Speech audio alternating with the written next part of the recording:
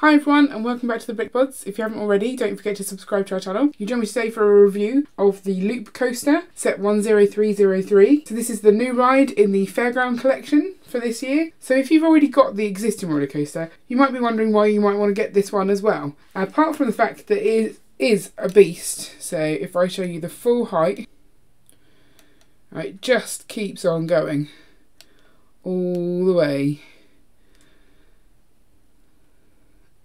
I mean, it's extreme. I mean, further than my backdrop goes. Look at that. So it is a massive, massive ride. And is it worth it? So first, some particulars on the set. There's 3,756 pieces in this set, 11 minifigs. Now, my very first criticism comes from that detail at the top. Because this is the Loop Coaster, yet I believe the lettering there says LBP. And I do understand why they've done it, because you've obviously got the loop down here, and so that the double O is trying to represent the loop, but it just looks like it says LBP. But there's an easy fix for that, so we'll look at that later on in the video. But it really bothers me. I think everyone's laughing at that part, and it's just a shame that they couldn't see it or decided against changing it just so that they had the sort of loop effect in it. I don't know if it was worth keeping that in. The colour palette is vastly different from the previous roller coaster, so that one was a white and red colour scheme, and I thought that looked pretty good in the Fairground that we've got. This one's, I think it's kind of a Marmite colour scheme, so Ian loves it. He thinks it's really good. He's a big fan of the dark blue. I actually really hate it. That's what put me off this roller coaster so much, is the colour palette. I'm not sure which it is, whether it's the navy, like the dark blue, or the bright light orange, I think that is. I'm not a fan of the yellow colour. I think I would prefer the standard yellow, the ones that for minifig parts. And I'm thinking I would probably like it better if it was the accent colour, so this light blue with that yellow. So kind of like the colour scheme on 31119, the Ferris wheel, the Creator 3-in-1 Ferris wheel. I think I prefer that much better to this colour scheme. And maybe you could have used the dark blue in the sort of stripe up here, that sort of area, but it just doesn't do it for me. But like I say, Ian thinks it looks really good, so you can't please everyone. So there's loads of small details in this set, and I will show you a few of those. So you've got some funny parts. You've got like the balloon that's stuck under the roller coaster. I think that's quite cool. You've got the little sign at the start that tells you that you can't go on if you're a squirrel, but then if you look on the pictures, you know how when you're on a roller coaster you always get a picture taken. The fact that those are all upside down makes me laugh as well, because it's obviously taken at the point where you are upside down, but there's a picture of a squirrel on there, so clearly a cheeky squirrel has got onto this ride. So one thing that is missing from this ride is an exit. So you go through the entrance, up the stairs, through the little gate, through the turnstiles and onto the ride. When you get off, I assume you go back the same way, and there is no clear segregation, so I can imagine it could get a bit cramped on the path. I really like the way they've used the roller coaster track pieces to make the shelter as well for the entrance. I think that's quite a clever detail. So I'll show you the ride itself going, because there's a point I want to make about that. I have to do it via the motor because Ian's already removed the handle in his motorisation, so I will give you a quick shot of that.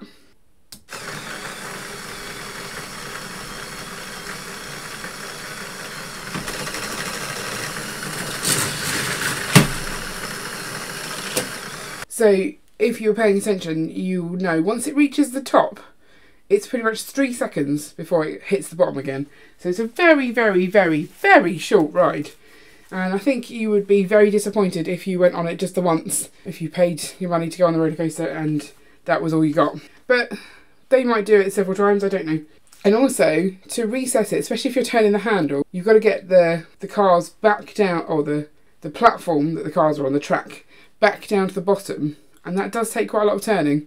So there's a lot in the reset, and I think that's why you really do need to motorise this set, because turning it by hand is just a bit of a pain. So let's have a think about the build process on this set. Obviously with a set this large, you are going to need a lot of space to build it. Not just like to display at the end, but also to manoeuvre all the parts, because you build sort of the upright pieces and you need the space to get those on before you then put them upright. They're quite long in themselves. Also, unlike the previous roller coaster, this isn't really an easy split if you want to share the build. So Ian and I always build together, and with the other roller coaster, there were two books. You could build one half, the other half, slot them together, and it meant that you were making really good progress, but both also having a really good time.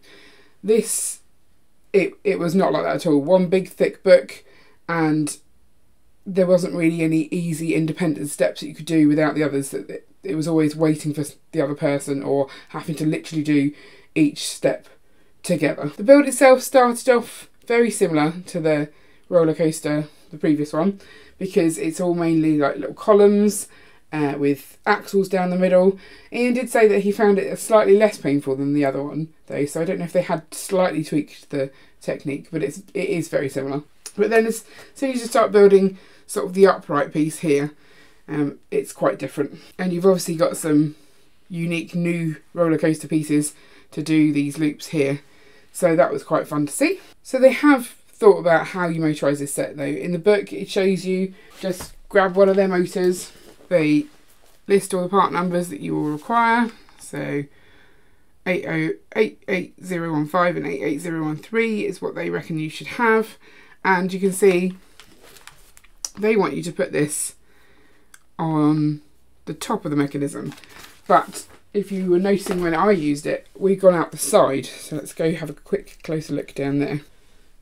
So this is the part where you would put the powered up motor. There's some pins there to attach it on.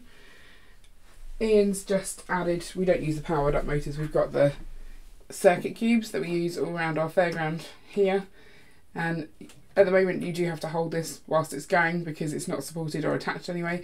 We're also using a ridiculously long axle because that's all we had in the room when we were motorising it, so I think we're going to do that slightly tidier, but Ian reckons up here just makes it look very bulky, so he's going to try and put it out the side, I believe. So the way that the roller coaster works is the handle pulls this up to the top of the platform, and there's a counterweight on the other side that drops down. Now Ian was wondering whether you could, instead of having a counterweight there, have a second piece of track and some more cars, and so instead of the counterweight dropping, those would drop and then they'd come back up again, and you just need to add in some sort of mechanism for swapping the two pieces of track over. So he didn't have any idea what that would be, but that's what he reckoned would make it a better model, because that way you aren't having that downtime. You're constantly getting cars going, so one goes up, goes round, next one goes round. Every time they're going up, one is coming down, up, down. It's just, there's no wait period if you do it that way. So I think that would be really nice, and I don't know if we're going to work out how to do that, but if we do, we will let you know. I will quickly improve the logo, and as you can see, that's a very simple swap. Just take off 3 pieces, 2 1x1s, 1 1x4 I think it is, and then just replace it with more of the macaroni pieces, and suddenly you've got a much better named piece there in the loop coaster. So no fairground ride would be complete without those side builds that you get to just add that extra detail. So you've got some really good ones in this one. You've got the little balloon cart, so on a nice little bike. You've got the animal balloons, as well as lots of brightly coloured balloons in there as well. Different size handles. This is quite a short looking handle, or string I guess it is.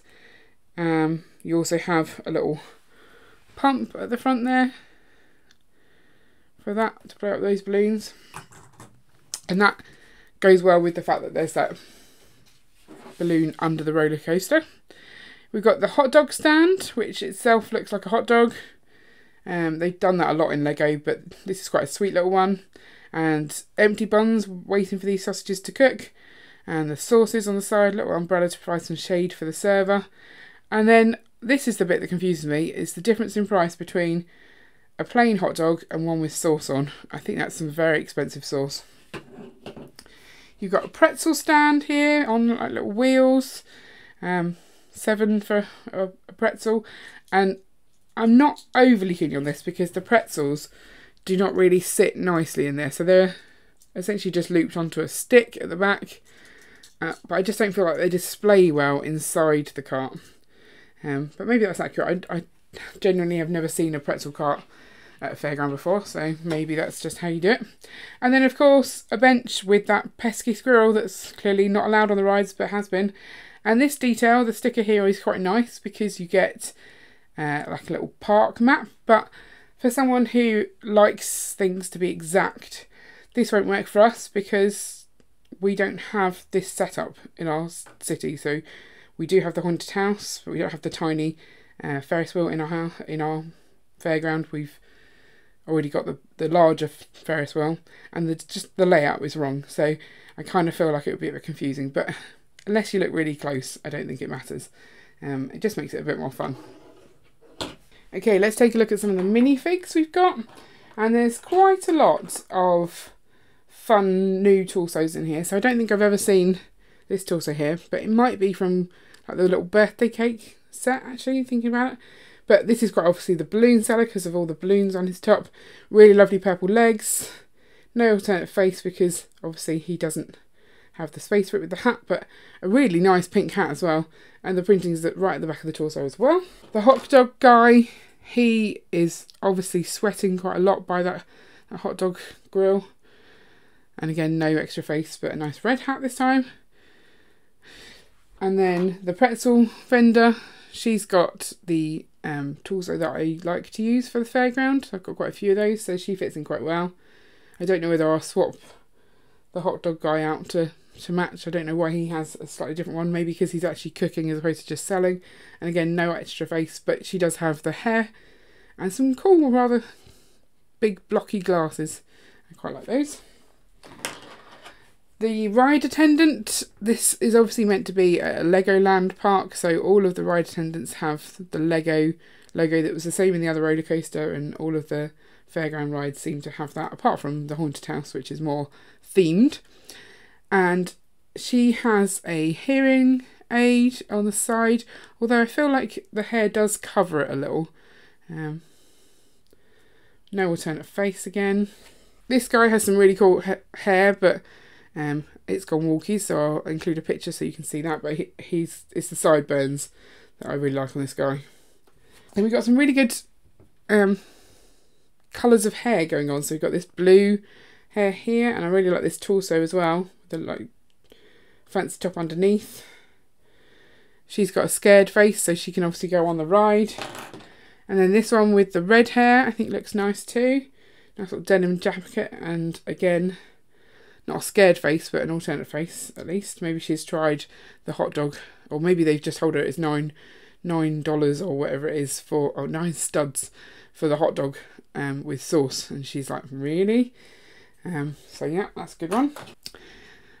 Roller coasters are good for all the family, so even if you've got grey hair, you're allowed to go on them.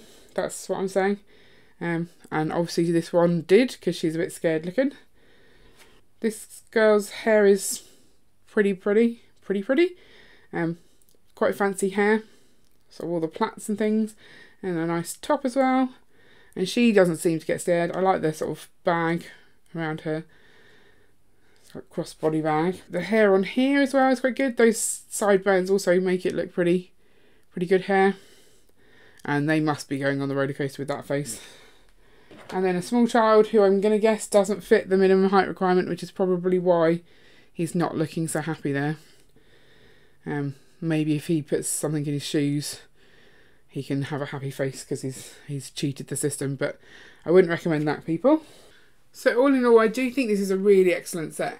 I would change the colouring if it was up to me. I would recommend it because we built it over 3 sessions, and in between each session there was a playable element to it. So you build it to the point that you can start playing with it pretty much. You just don't have the lift part till the very end. So we had a lot of fun with it. I don't know whether I would recommend it over the other roller coaster. Obviously this is the one that's now available, so get this one. But I think I prefer the other one, and I'd quite like to just try and munge them together to get the loops into the other one. And I don't know whether that would look a bit odd though with the 2 different colour schemes. So we're just going to have a play with it and see how we can get it in there. But it's a well thought out set. It's motorised well. If you tweaked it a little bit just to be able to do the two sets of cars, I think that would be pretty cool. But I don't know how complicated that is going to be. So stay tuned to see what we eventually do with this set and how we integrate it into our fairground. If you want to pick it up yourself, then make sure you use our affiliate link below just to support the channel, because that would be super helpful. And if you want to see more of our Lego City Fairground, then I'll link up our fairground playlist at the end. And don't forget to like and subscribe so you never miss an update. See you later!